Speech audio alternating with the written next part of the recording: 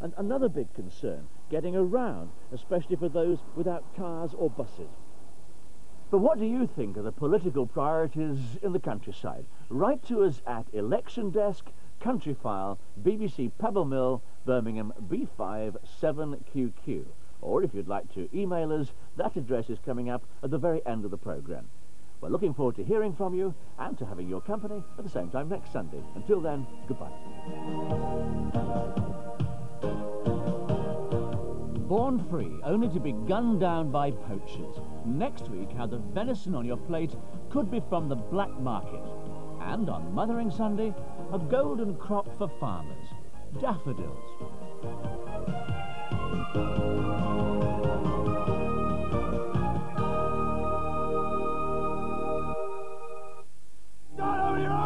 In the wrong place at the wrong time. Someone wants revenge. Everybody's getting over this except for me. Make it easy for both of us. I'll go away when they release you. Stories from an open prison. If she says he's pursuing her, hassling her, and he is.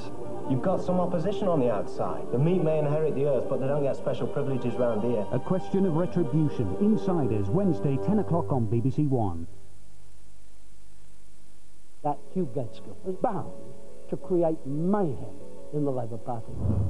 Howard Wilson has become a byword for political dishonesty by seeking to preserve old Labour. James Callaghan killed it. 3 insights into 3 Labour leaders by one of the country's most respected political commentators.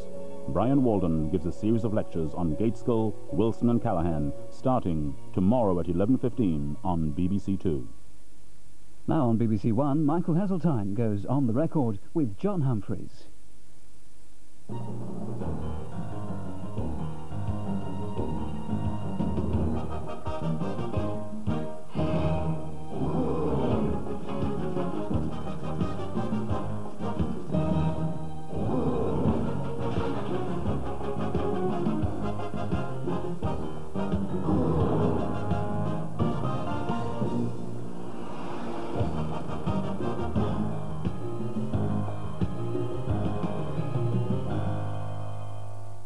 Good afternoon. Can the Tories recover in time for the general election? I shall be talking to Michael Heseltine and suggesting they can't because their strategy has failed.